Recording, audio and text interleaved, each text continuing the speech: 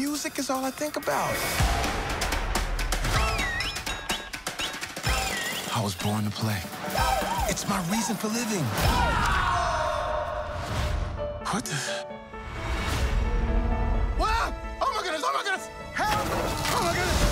Oh my goodness! This weird. The council. There's a soul missing.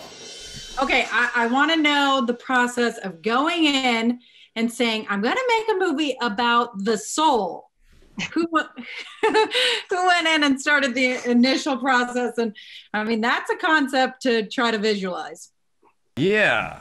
I think, though, what was attractive to people when I pitched it was the idea that, hey, wait a minute, this is something that on one level or another we've all thought about. Like, where did I come from?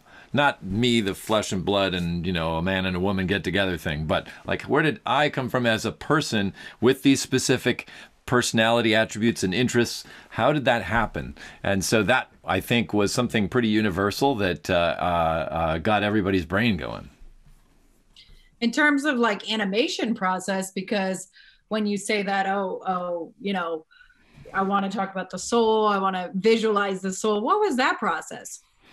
That was one of the first intriguing things. I will say, like, a lot of times when I'm starting these, it starts from my animator brain going, monsters, yeah, I want to animate monsters, or emotions. Oh, yeah, I could see, like, how do we visualize happiness or fear or whatever? That and that was the same here, is just souls being ethereal, non-physical. Like, how are we going to do that? That seems really challenging and therefore fun. And who's the jazz lover? Are all of you the jazz lover? Well, yeah. Dana's a more recent convert. I was definitely, I was, it took me longer. They both came in major lovers, and now I'm dabbing in it.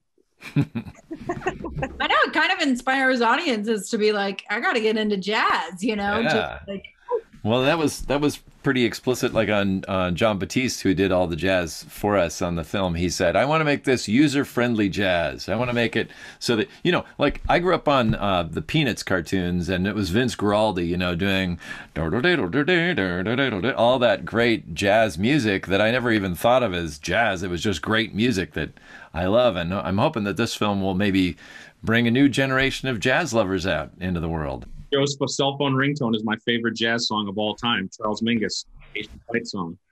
Cool. That's awesome. Okay, and I'm sure because the movie's about purpose, you all kind of reconsidered or rethought about your purpose and kind of the purpose that you're doing in your life. When was it that the triggering moment that you wanted to be script writers, that you wanted to go into the film industry? What was kind of that purpose? I know that's kind of a grand concept, but I'm sure, you know, even doing this journey of this movie, you're thinking about it again. Pete, do you want to start?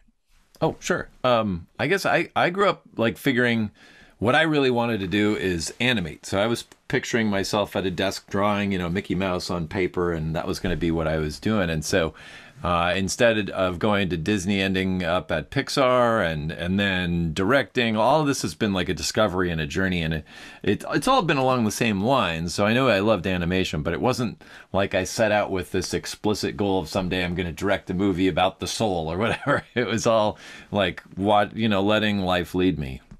Yeah, I mean, one of the interesting things about the film industry is it does a really great job of making you feel like you don't belong in it. So I think that for me, it's always on a case by case. Like I still don't know.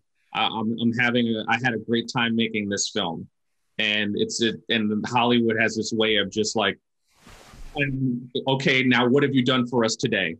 So I can't really answer the question because I still don't really know if I belong in this business. I always want to just tell a great story in whatever medium that happens to be in, and work with good collaborators. So whether that's in this business or not, that's what I'm always going to be doing.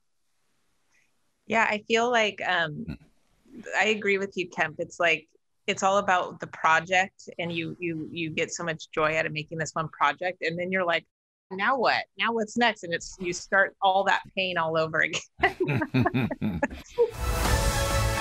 Don't miss out on the joys of life. Like pizza. I can't smell. We can't taste either? All that stuff is in your body. No smell, no taste. Or touch. See? Okay, I get it. Disney and Pixar Soul.